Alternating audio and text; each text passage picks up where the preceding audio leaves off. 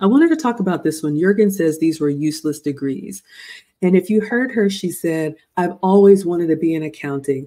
Ladies, wish upon a star is not a game plan. At this point, you are an adult. You are not a child just writing your Christmas list to Santa. Here's another piece of tangible advice.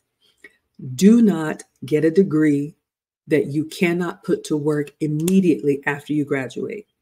Do not take more student debt. It'd be great if you didn't take any at all, but do not take any more student debt than that career is going to pay. Meaning, if you are going into social work, and I'm making it up because I don't know the numbers, but if you're going to be a social worker and a social worker's salary is $50,000, do not go into one of these degrees that are $100,000, $200,000 in debt. You will never pay it off. So sit down and do